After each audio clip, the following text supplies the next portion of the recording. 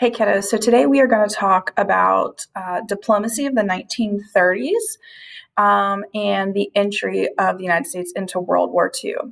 So in the previous chapter, we were learning about how Franklin Delano Roosevelt was responding to a domestic issue within the United States of the Great Depression during the 1930s. So we're going to start out this lecture talking about what's going on in the world at the same time as the Great Depression. So this is a really good example as you guys are working on essays of contextualization. So yes, we're going to learn about World War II starting today, but keep in mind that like if you were to write an introductory paragraph about World War II, or especially like how foreign policy shifts during like the 1930s. The context, the greater context for World War II in Europe, right, is the fact that the United States is dealing with this Great Depression or vice versa, right? So what's going on somewhere else in the world during the same time period that provides a greater context for the time period that you are studying. And as we are diving like deeper now into the mid 20th century, the complexity of lots of different things going on in the country at the same time, or in the world that influences the United States, because we are now this global power. And therefore, you're going to see that we're really interconnected with other countries. So the first thing that I want you to focus on during this lecture, and the first kind of chunk, it's almost like in 3 different chunks today, and it is going to be a long lecture, I can tell you that right now, is first you have the period of time in the 1930s where the United States is neutral, right? So think about how and why U.S. foreign policy changed from neutrality, like in the 1930s, 1935, to total involvement, and kind of how did that progress? It didn't go from the neutrality acts all the way to like just automatically entering the war in 1941 at Pearl Harbor. There was a transition because of how successful the Nazis were being, right? So look at that transition. It's almost like a gradual process. The next third of the lecture is looking at how the war affected the American economy, and especially try to pay attention to the same type of practices that they used during the New Deal for this domestic issue, right, this Great Depression with Keynesian economics, and then how did they apply that same economic theory to a war in order to help stimulate the economy, and what were the differences between those two things, or those two examples. And then the last part of the lecture is going to be about the actual war, the progression of theaters and the 2 different focuses, and then the end of the war, and kind of the effects, because again, the United States will emerge as a superpower after World War II, and it's going to play a major role in United States foreign policy through today. Okay, so let's get started. First, let's talk about in Asia, because really the conflict and aggression of the 1930s, it's going to take place in two different continents. So first, it's going to start in Asia with the Japanese. The Japanese were, because they were kind of slow to industrialize, they're kind of late to the game with this imperialism thing. So where the United States and European powers were kind of busy, probably 20, 30 years earlier, Japan is a little bit late to the game, and they're industrializing. They are realizing that they need more natural resources, and so now they're looking for other places, and they're taking it by force. So Korea, Manchuria, which is a region of China, eventually they are going to invade multiple parts of China, and then their goal of taking a lot of those islands in the South Pacific, so Southeast Asia. It starts as early as 1931. They ignore the League of Nations. This is kind of the first example of like a failure of the League of Nations, major failure of the League of Nations. They kind of ignore it. The United States, we issue the Stimson Doctrine, where we say like, hey, this violates our open door policy, which was established by John Hay. But again, they don't really pay any attention to us, and we don't really do anything. So this is an example of aggression, unchecked aggression, and how that's going to grow into a bigger problem over the next decade. FDR's foreign policy within the 1930s, again, as the Great Depression is occurring, as they're passing New Deal legislation, he is also trying to kind of fix some of the wrongs that had been done by former administrations in regards to Latin American countries and diplomacy. So if you remember, like his distant cousin, Teddy Roosevelt, with big stick diplomacy, right, that's going to create a lot of trouble with like Colombia, Nicaragua, where they kind of resented the United States. And he's going to try and fix that. He also does away with dollar diplomacy, which was implemented by President Taft. And again, really just trying to improve relations with Central America and South America. The Pan American Conference was again trying to a way to repudiate what his cousin Teddy had done. He does persuade Congress to nullify the Platt Amendment in Cuba, although we wanted to keep Guantanamo Bay, which again we still have today. So FDR did have some foreign policy that he worked on and directly related to the United States and the battling the Great Depression. So this was primarily foreign policy that was economically focused. So he's going to recognize the Soviet Union in 1933, which previous Republicans had refused to do so just because of that communism and kind of the Red Scare. He did it more so based on just the fact that the Soviet Union presents a large market to be able to sell American goods to. So trying to stimulate American factory production, you need to have a demand for those goods. And so if you kind of like the same idea with imperialism and why we sought after relations with China, is really designed in order to sell our goods to those countries. So he does recognize the Soviet Union in order to kind of create a relationship there to where we can sell our goods and helping to stimulate the economy a little bit. In addition to that, the Philippines was extremely expensive. Ended up not being a wise investment back during the Spanish-American War. And so the Tidings-McGuffey Act is going to gradually remove American troops, because that's what's expensive is the American troops and the diplomats that are there, helping them kind of create a government and kind of us oversee them a little bit. So we start to gradually remove troops. Ironically, obviously, the Japanese are going to invade the Philippines, and we're going to have to evacuate all of that anyways. They will gain their independence in 1946, as outlined. And this was the general trend, right? Because the Jones Act, which we talked about in 1916, that was done under Woodrow Wilson, kind of that moral diplomacy.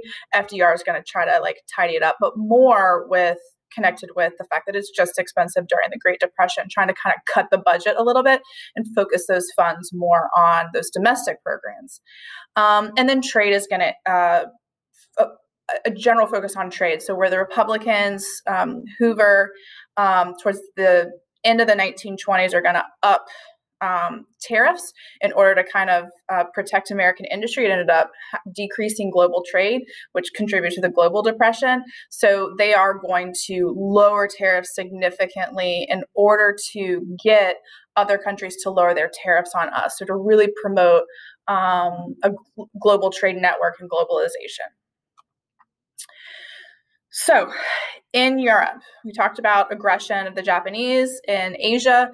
Now let's start looking at what's going on in Europe. The Depression obviously plays a large role in that, but also the Treaty of Versailles. There's a lot of nationalist resentment after World War I. So, and those depressions are going to give rise to these military dictatorships in Italy, obviously in Germany, and in Japan.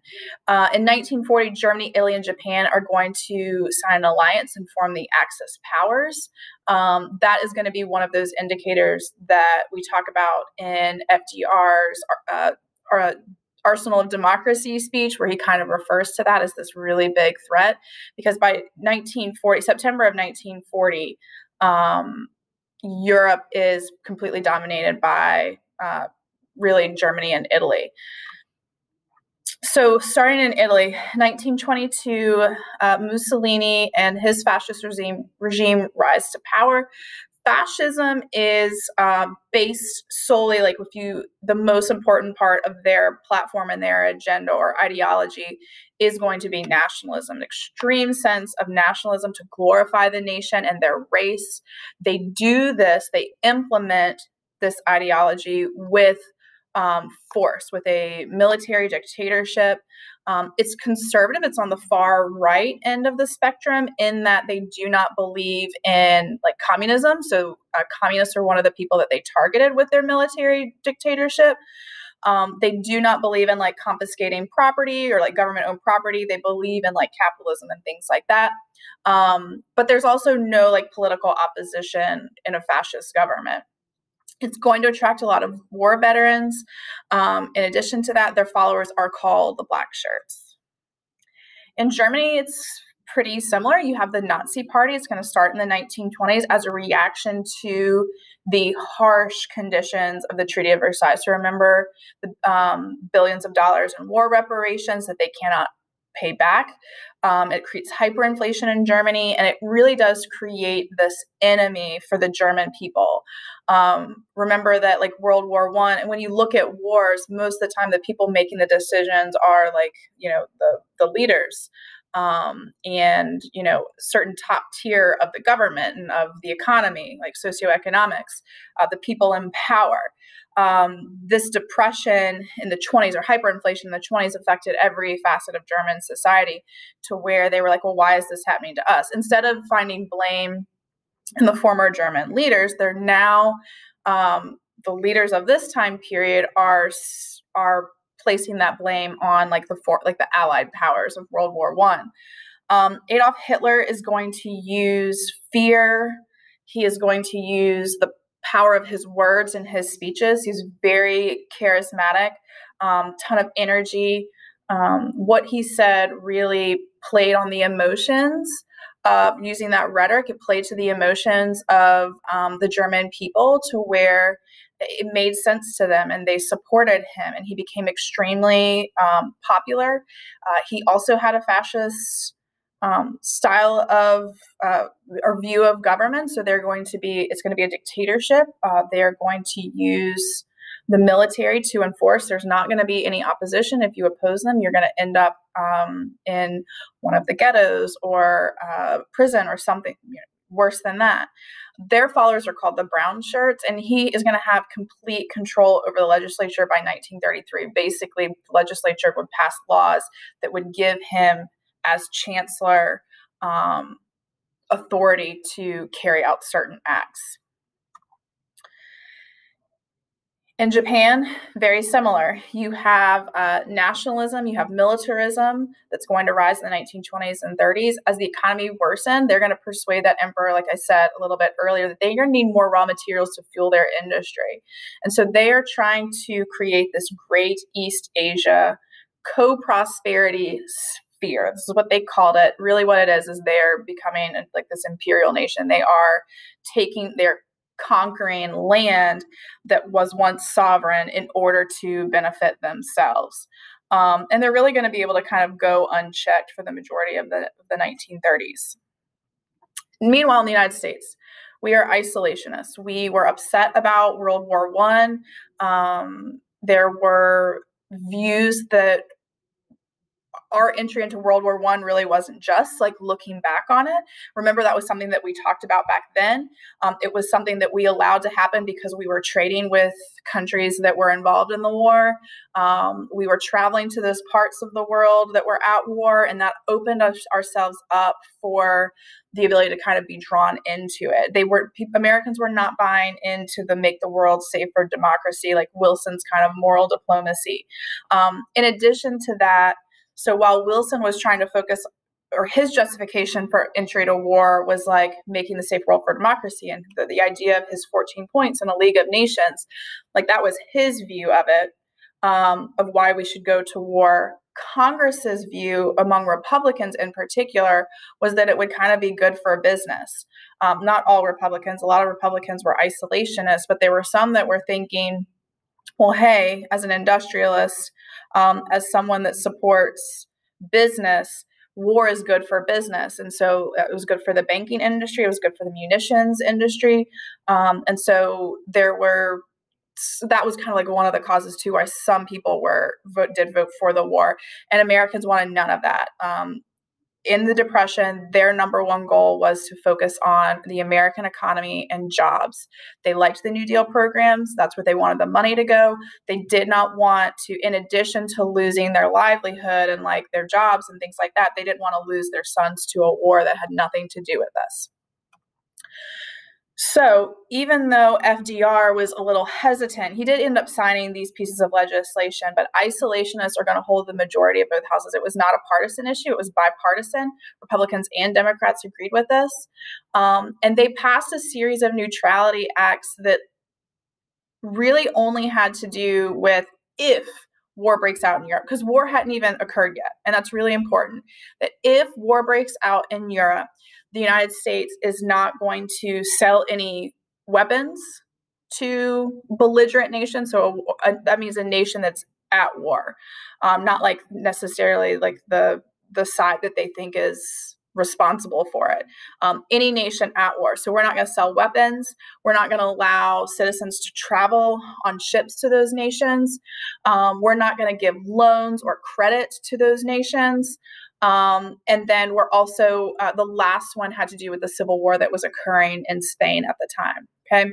In addition to that, so a little bit later, by 1940, as Hitler is pretty much dominating. By that point, he had invaded France, or occupied France, all the way up to the English Channel.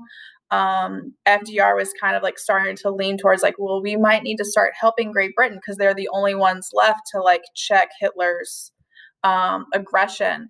You have the America First Committee that's going to be created that we already kind of talked about a little bit. The committee was formed to really mobilize public opinion and use celebrities like Charles Lindbergh as like a PR movement, where they were really kind of just saying like, no, like we don't need, Britain's already done. Like they're probably going to, why are we going to get involved in a war to where then it's just only us? Like if we get involved, it's not going to help Britain any, like, it's just, they need to be on their own, every man for themselves. And that was the tone in the 1930s.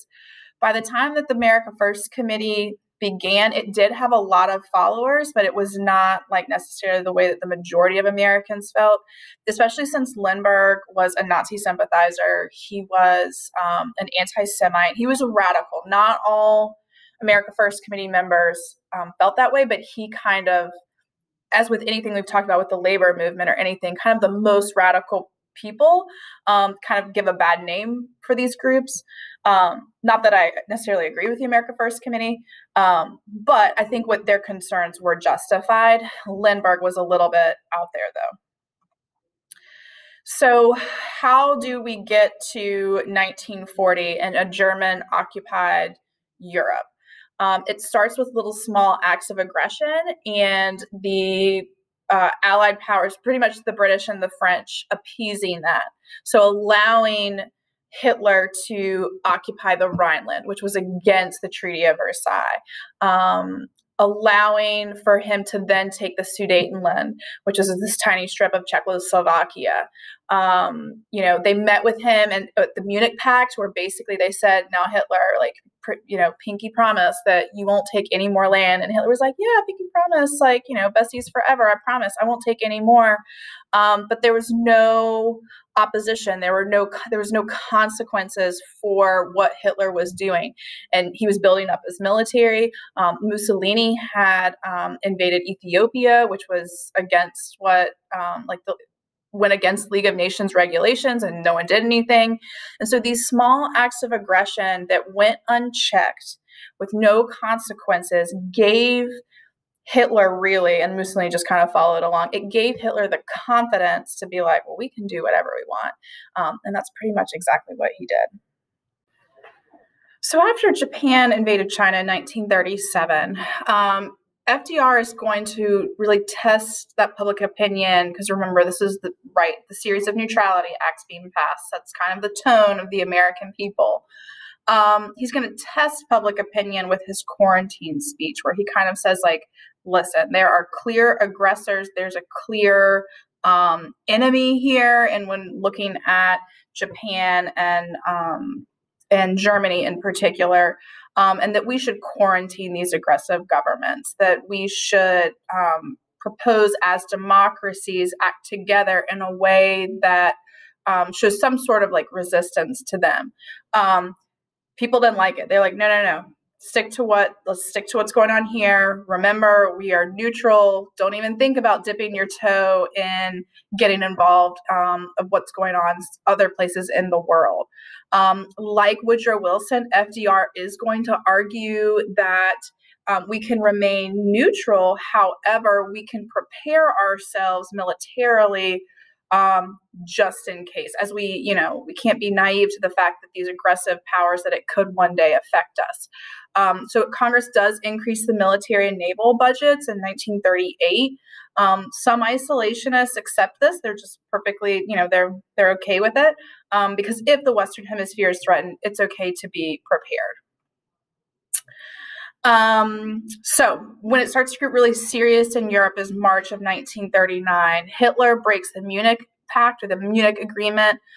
One last example of unchecked aggression when he occupies all of Czechoslovakia. And Britain and France still don't do anything. Kind of the straw that will break the camel's back is going to be Poland. And that won't happen until September. Again, the Soviet Union, even though they are ideologically different from the Nazis, there was a non-aggression pact that was signed between the two in 1939. It was a secret pact because both of those nations were eyeing Poland. Remember that Poland, as one of the effects of the Treaty of Versailles, Poland was a country that was created. It was this ethnic group of the Polish people.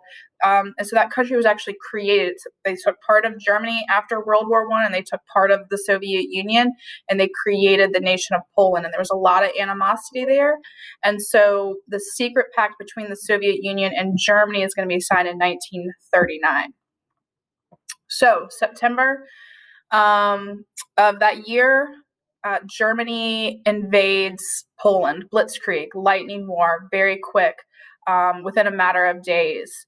Same thing, the Soviet Union is also, so they were accomplishing that goal. Britain and France declare war on Germany and then the Axis powers. So Italy and Japan will declare war on them. By spring of 1940, Germany had occupied Scandinavia, so Finland, Sweden, Norway, and then France as well. France was fully occupied by June of 1940, very, very quickly. The United States is going to respond in a way where we are alarmed, but we still want to remain neutral.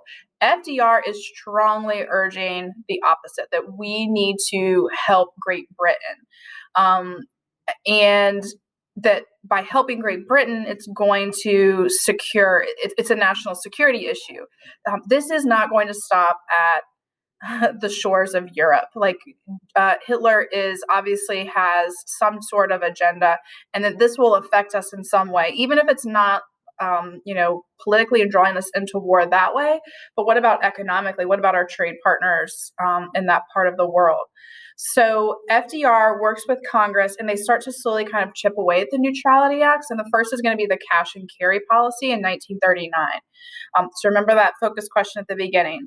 How did the United States shift its views from neutrality to what we have here as an example of basically aiding Great Britain in some sort of way? And then we obviously know that Pearl Harbor will lead us into direct involvement. But the cash and carry policy is kind of like a compromise. Listen, we're not going to loan them money. We're not going to give them anything. They're going to pay for weapons and arms and whatever that supplies that they need in cash. And then they're also going to use their own ships. So it doesn't really put the United States at that much of a risk. And it'll also help us out financially at this point in time.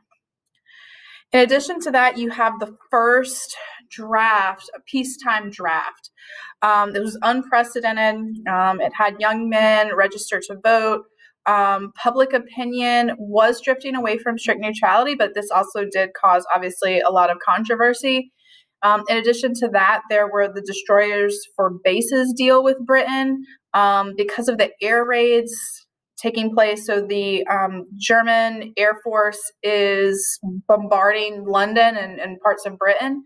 And so the United States basically strikes up a deal because Britain is struggling so much. They strike up a deal where, listen, we will help you guys with ships, and then we'll get bases in return. So 50 U.S. destroyers in return for the United States being able to build military bases in the British Isles and in the Caribbean. Now, in 1940, it was, as you can tell, it would be kind of like this dire political, it was a lot of uncertainty in the world. Even though, again, most Americans are just trying to focus on keeping food on the table and staying in their homes or finding work, FDR was very concerned about the future with what was going on around the world. And so he broke with tradition. He ran for a third term. He called it a critical time. He didn't really trust anyone else to do it. He was also popular, right? So if a different Democrat had, and even if he had endorsed a different Democrat to run, you know, how would Americans respond to that? They didn't really want to risk losing to the Republicans. Wendell Willkie was someone that had criticized the New Deal. He did kind of agree with FDR in preparedness. His biggest criticism was the third term, that it broke with the Washingtonian tradition. So FDR is going to win overwhelmingly. It was a smaller margin than 32 and 36, but electoral votes, he carried all but just a few states. So important factors in his reelection: economic recovery. So these defense purchases was helping with especially the factories. And then fear of war. Voters were, again, they just wanted something consistent. They trusted him. And so they just wanted that consistency going into a new decade. After he was reelected, before he took office, obviously, but after his reelection is when he gives this arsenal of democracy speech, and he talks about how, as a fireside chat, he sits down and he talks about, listen, back in 1933, you were scared, and we were, we had this banking crisis that was affecting our economy, and I sat down with you, and I was honest with you, and you trusted me, and you've stuck with me as I've explained each New Deal program through these fireside chats. I'm now coming to you in another serious situation where I need you to trust me. I need you to understand why I believe we need to start or continue to help Britain in this very scary time. He will also address Congress a few days later, a couple of weeks later, where he says, listen, Britain can't pay for these things right now. They can't give us anything else in return. We need to start lending them money so that they can purchase these war materials. And he talked about these four freedoms, really playing on people's emotions. He had Norman Rockwell, which is a famous artist. He painted these posters that went with it. It was kind of this PR move that they did where they talked about, listen, these are the things that we are willing to fight for. These are freedoms that we have. And what if those are taken away from you, right? So the freedom of speech and religion and want, freedom from fear, those are things that the people in Europe don't have right now because we've allowed for these nations to become aggressive and take over all these countries that don't want to be. And so he's trying to draw more Americans on the side of helping the British. You have the Lend-Lease Act in March of 1941. It's going to end cash and carry, and it's basically like whatever you need, whatever you want, you can have at Great Britain. In addition to that, so we're aiding Britain like full on. Everybody knows about it. That's just what we're doing. He knew that at some point there's probably could draw the Germans in attacking the United States. So in August of 1941, he's going to meet with Churchill off the coast of Newfoundland. They call this the Atlantic Charter. It was a document that really talked about basically somewhat of an alliance of sorts and what we stood for: peace, self-determination for all people, no territorial expansion, free trade. It was more symbolic than anything of the relationship of the United States and Great Britain. In July, FDR orders the U.S. Navy to escort British ships carrying Lend-Lease materials. And so a U.S. destroyer was attacked by a German submarine. And so at that point, we have a shoot on sight order given by our commander-in-chief, which again, just kind of like, the reason this is important is we're in July of 1941. December, the Japanese are going to attack us. If Japan had never done it, like how much longer would it have taken before the United States was like actively fighting against the Germans? We'll never know. So in regards to Japan, FDR responds when Japan joins the Axis power, he is going to prohibit the export of steel and scrap iron, some of the things that they really needed. And this upset Japan, obviously. They called it unfriendly act. By 1941, Japan occupied French Indochina. So that's like Vietnam today and Laos. FDR is going to freeze all Japanese credit. So we're going to deny them access to oil. They need the oil to support their war effort. There are a lot, like sometimes kids always say, like, I thought the reason they believed that the reason that the Japanese attacked the United States was because we took away their oil. Not really. Yes, they needed the oil. They probably could have found it other places. The number one reason why the United States attacked Pearl Harbor had more to do with the threat that the U.S.'s presence in the region. It kind of limited their expansion, and that was their ultimate goal, was to dominate Southeast Asia. We stood in the way of that, and that's why they really attacked us. It was preemptive. It was maybe not the best decision, but that was why they did it. So Sunday, December 7th, this is the date that will live in infamy, according to President Roosevelt. Japanese planes took off from an aircraft carrier, about 300 planes. They flew to Pearl Harbor and they bombed every ship and airfield that was in sight. It lasted less than 2 hours. It killed over 2,000 Americans. A lot of the men were asleep in their bunks on their ships. They sank the USS Arizona. Men were entombed in the USS Arizona. That's a memorial there in Pearl Harbor in Hawaii today. It basically put our Pacific Fleet out of commission. The U.S. had broken Japanese codes, and they knew that an attack was imminent. They just didn't know where, possibly the Philippines. We weren't really aware that they could get their aircraft carriers that close. We didn't really know that their planes were that sophisticated, their bombers. And what really saved us, though, is the fact that our aircraft carriers were out at sea and they were training. Because if we had to rebuild and replace aircraft carriers, that would have really set us back as we are going to start pursuing the Japanese in the Pacific theater. So FDR addresses Congress the next day, asked for Congress to declare war. They do so.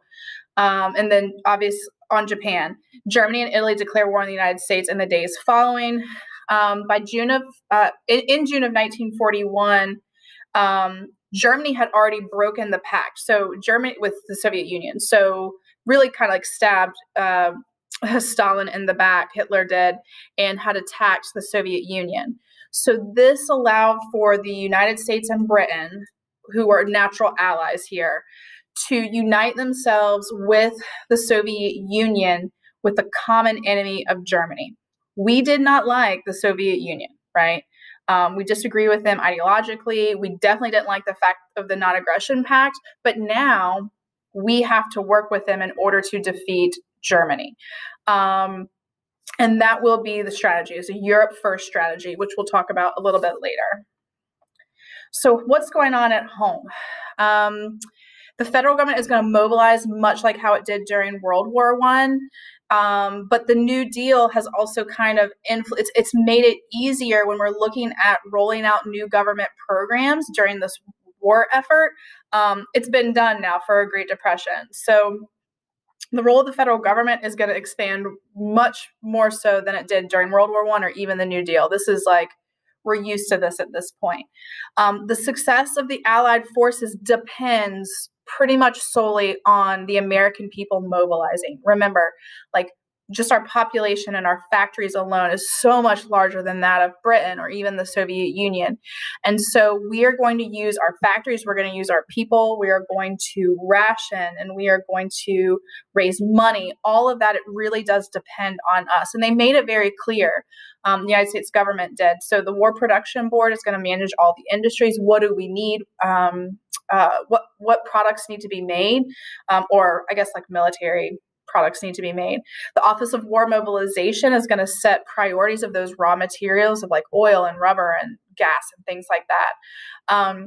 The United States government is going to hire out or contract companies to do it. So like the Ford Motor Company is going to be contracted out to make B-52s or whatever it might be.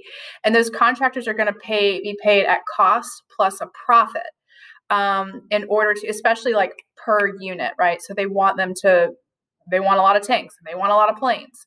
The Office of Price Administration is going to regulate pretty much every aspect of the civilian's life. So they froze prices. So there was no, the cost of goods would not go up during the war. Wages were also frozen, and as were rent. And then they also would issue ration cards. So I'll show you guys that in class, where you were limited the amount of meat, sugar, gas, how many tires you could buy in a year. No new vehicles. Like there were no vehicles made within this time period. Like consumerism is lower during these years. And instead, these factories are producing goods or producing materials for the war effort. Federal spending is going to increase 1,000% between 1939 and 1945. So remember when we looked at Keynesian economics and how you can, deficit spending in order to help stimulate the economy, the GNP is going to go up 15% more each year. So Keynesian economics does show you that you can spend your way out of a depression. What the New Deal couldn't do, World War II did. By 1945, the national debt was at over $250 billion, and that was 5 times what it was in 1941.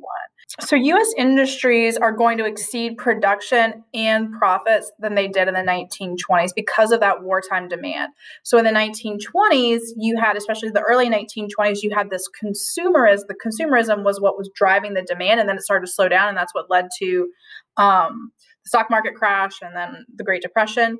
But the war is really demanding that these goods are being made. They're demanding jobs in order to fill these factories. And so by 1944, unemployment was pretty much non-existent. They really couldn't even measure it at that point in time. There was work to do in some sort of way, whether you were a soldier fighting or enlisted, doing some type of work in that regard, or if you were working in one of the factories or on one of the farms. War-related industrial output in the United States was twice of that of the Axis powers combined, okay? Instead of automobiles, they are producing tanks and planes. Over 300,000 planes were produced in the 4 years of the war, 100,000 tanks. The shipyards are producing one ship every 2 weeks. And when we're talking about what goes into one of these large ships, whether it be a destroyer or a battleship, to think how efficient they must have been, because these things are the size of, buildings. Production was concentrated with the largest corporations. So some of the downsides here are your largest corporations are going to be getting all the business. They're going to be earning all the profits.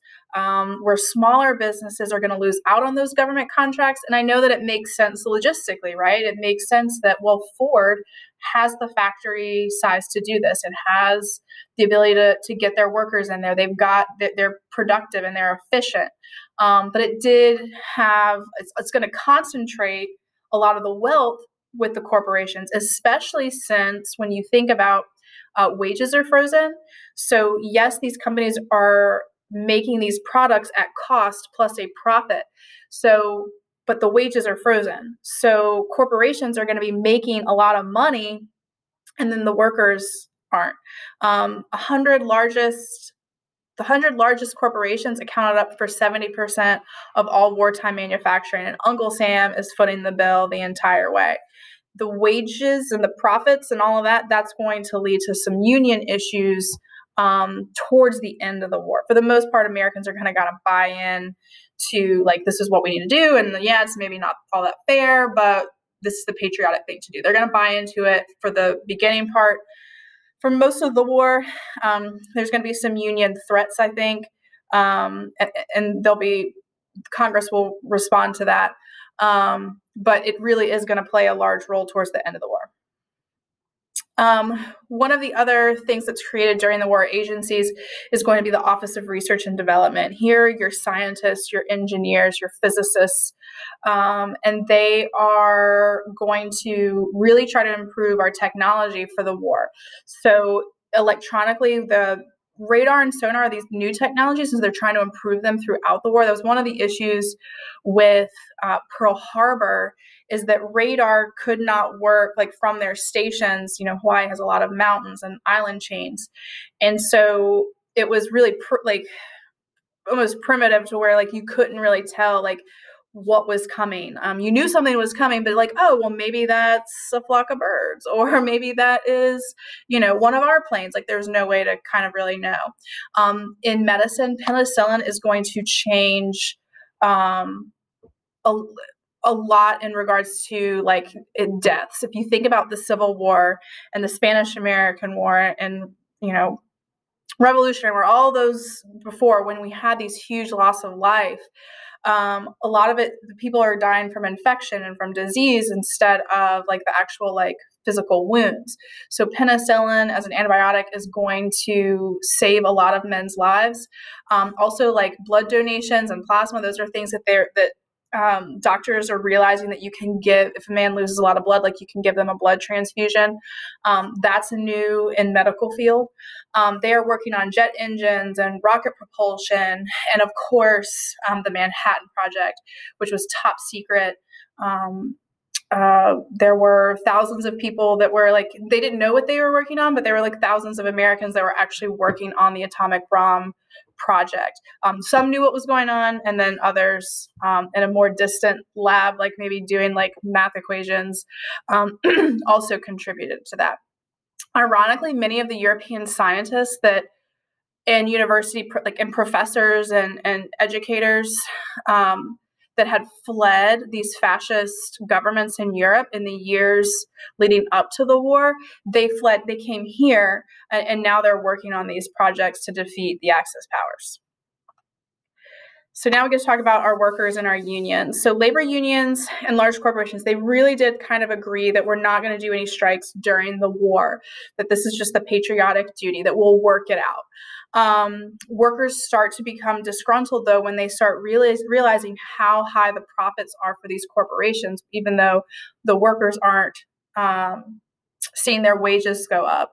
I will also say that because there was a price freeze and because there wasn't a lot of consumer spending, American workers had the ability to save a decent amount of money during these years. So it's not like they were struggling financially. I think that this was kind of more of a, like, they just saw an injustice in how these contracts were laid out. There was talk of a coal strike, and so Congress is going to pass the Smith-Connolly Anti-Strike Act. Now, FDR is going to veto it because he worried about like long-term, like he's a labor man, right? If you think about even like the New Deal, like this was his view. He believed in kind of protecting the people. And so I think he vetoed it more out of sticking to his base.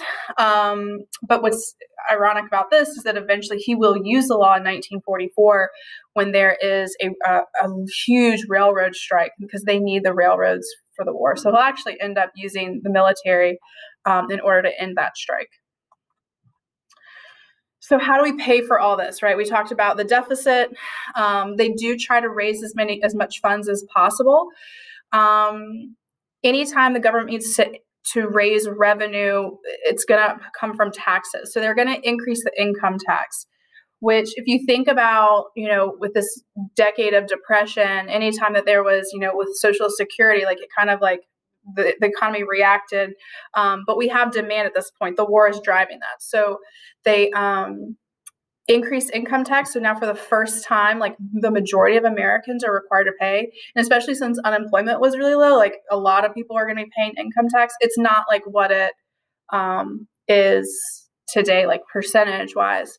1944, taxes are actually being withheld from paychecks instead of people sending in a check to pay their taxes. So as you guys become adults and you realize like how to pay your taxes, most Americans are, I would say, well, I don't know about most, but how I pay my taxes is I would rather it be withheld from my check each month. And then at the end of the year, I can like file for my taxes and I've already paid them. And most of the time I get money back. Like I actually overpaid in my taxes.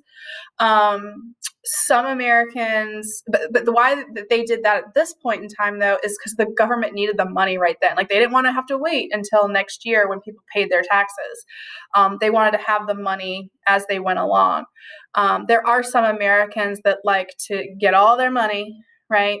And then they'll write a check when it's time to pay their taxes. It just kind of depends on, I guess, if you're good at saving money or not.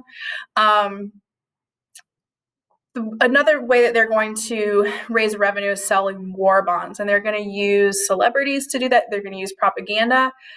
They sold over $135 billion in war bonds. We've talked about bonds before. It's basically a way how the government is borrowing money from the American people. It's a piece of paper that says it's an IOU from the American government. But again, because there was such a shortage of consumer goods, it made it easy for people to save money, which is going to play a role in the post-war era because they were able to save their paychecks and because like women and men were working. And when I say men, so like, yes, you could have two, like women and men working in a factory. But even if your husband is an enlisted soldier and he's overseas, like he's getting a paycheck. And so they were able to save that money, and it's going to play a role in the baby boom. It's going to play a role in like housing, demand for housing, and kind of the economic boom of the 1950s. So how do we convince Americans that they need to be doing all these things to save, to ration, to do their part, to volunteer, to work, to buy war bonds? They did it with propaganda. The goal was not really to like keep people on board, but it was to maintain morale because this was hard, right? Encourage it. Say like, I know this is hard work, but you're doing a great job. Like keep it up. Like it's for the boys, right? The Office of War Information, which is very similar to what we talked about with World War I, controlled news. They controlled the troop movement and battles. So movies, radio, music, all of it is reflecting this cheerful, patriotic view of the world, the war. Very similar, like Norman Rockwell's Four Freedoms, like really playing to people's emotions, saying like, listen, it could be worse. You could be in occupied France right now. And again, they're just really trying to encourage people to do their part. Some movie stars like that enlisted, Ronald Reagan, for example. Ronald Reagan was an actor during these years, and he enlisted, and his job was to act in movies or like little clips, I guess, that were shown at the beginning of movies if you went to go watch them on the weekends, or they would also plan for the soldiers and things like that. And again, it was really just to kind of drum up support for the war. So during the war, and because of the Great Depression, people are willing to pick up and move to find jobs. So there's an increase in factory jobs. So they're rural people, again, an increase in that rural to urban migration. It's going to be concentrated kind of in the Midwest and then also the Pacific Coast. So a lot of things being produced in California. In addition to that, construction of new factories and military bases predominantly are going to be created in the southern states due to climate, due to cheap land, due to the fact that wages are a little bit lower. You pay people smaller amount, and all that connects back to the Civil War and the Reconstruction era. So remember, the American South was slow to industrialize. It really wasn't until after the Civil War, during Reconstruction, during that New South period of time. And so remember that with in agriculture, that the wages are really low. And so when you would build a factory in Birmingham, Alabama, the wages. You didn't have to pay your workers as much. And so this is what we call the Sun Belt migration. It will also extend into the 1950s. It'll be something that people will, especially during the Cold War, as the United States government starts building like NASA and Cape Canaveral and in Houston, they're choosing those locations based on the fact that it's a really good deal. Okay, so that's the Sun Belt migration. So in addition to that, we talked about the Great Migration with African Americans starting in World War I. It actually is a period of time that connects all the way through World War II. There's still a large trend of African Americans making their way off of, away as sharecroppers and tenant farmers into factory positions, whether it's in northern cities or even certain cities in the South. So 1.5 million Black Americans are going to move out of the South during this time period. 1 million African American men are going to join the armed services in segregated units, facing discrimination. There's going to be a series of race riots in 1943 in Detroit and New York City because of that racial tension. Civil rights leaders, much like how W.E.B. Du Bois suggested during World War I, certain civil rights leaders encouraged African Americans to adopt the double V slogan. So victory for democracy abroad and at home. And again, the idea was, if we're fighting for this, because that's what FDR really pushed, is that we are protecting like the four freedoms. We're protecting our democracy and our life, the way that, we live, in this privileged way. African Americans, not so much. There's a lot of hypocrisy in that. And so they're arguing, hey, listen, if we're fighting for democracy overseas, we're going to be fighting for democracy at home. What's interesting here is that after the war, the civil rights movement is going to happen. And that's not a coincidence. It's because of the strides that were made for African Americans during the war, the Tuskegee Airmen, and their success, very much like how we talked about like the 54th Massachusetts Regiment during the Civil War. The Tuskegee Airmen were superior at what they did. It wasn't, and it really did prove a lot of people wrong that they were completely qualified. And then soon the federal government under the Truman administration is going to start to kind of take on civil rights as a part of their federal policy. First with integrating the armed services. So it starts with the federal government after World War II, and then civil rights leaders make more strides in the private sector. Membership in the NAACP is going to increase during the war, and then your first civil rights group is called CORE. That's how you'll probably hear me refer to it most of the time, the Congress on Racial Equality. They are trying to improve the lives of African Americans. They're going to be a leading organization. Again, we're going to talk a lot about them in the 1950s and 60s. Like I said earlier, they're going to start to prevent discrimination in the government and businesses that receive any type of federal contracts. So if they're hiring Ford Motor Company, Ford Motor Company cannot discriminate against African Americans. The Smith v. Albright Supreme Court case deemed that it was unconstitutional to deny membership to any political parties to African Americans on the basis of race, and because that was one of the ways that they prevented them in voting in primaries. So how do you get maybe an African American candidate on the Democratic ticket in a local election if they can't vote in the primaries? So then they're kind of like forced to vote for maybe white candidates. And so that was an important stride that took place during the war. Mexican Americans are going to work in defense industry. Over 300,000 are going to serve in the United States military or in World War II. The Bracero program is really important. It was an agreement between the United States and Mexico that allowed for migrant farm workers to come and go a little bit more easily and kind of not have to go through the same immigration procedures. It was very similar to what existed before the Great Depression. During the Great Depression, obviously, there was a tightening on immigration because white farmers who had lost their land or their farms, they took up those migrant positions and would move from farm to farm. And so because of discrimination, landowners would hire white workers instead of the Mexican migrants. And so the Bracero program just made it very simple that they could come and go as they were needed. It really benefited the American economy and farmers, and it also benefited the Mexican migrant workers as well. There was a lot of discrimination, especially in California, towards Mexican Americans. In LA in 1943, there was the Zoot Suit riot. A zoot suit was a fancy style of the time period. It kind of reminds me of like the 1930s, like kind of like it was a long coat and like certain type, almost like the gangster. Like if you were to think of like a an old school like gangster suit where it was a nice material. Anyways, this was a style that a lot of Mexican Americans wore in California.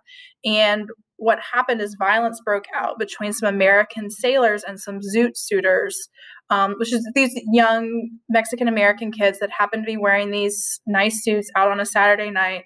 The sailors were there, and they got into a disagreement because basically how the sailors saw it is, here are these guys wearing, because remember that, consumerism is down. So the fact that these young men would have such a nice suit meant that they probably weren't following the rules of I guess like the rationing and all of that.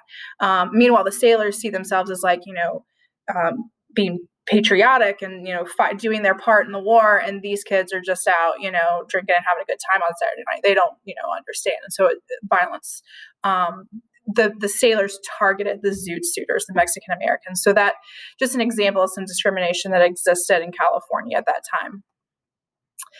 American Indians, 25,000 are going to serve in the military. The Navajo code talkers are a really, really important reason why we were able to have some success in the Pacific theater. The Japanese were very good at breaking our codes so that they could interpret like where we were moving ships and things like that. One of the things they realized, though, is that they could not understand the Navajo language. They could not figure it out. They could not break it down.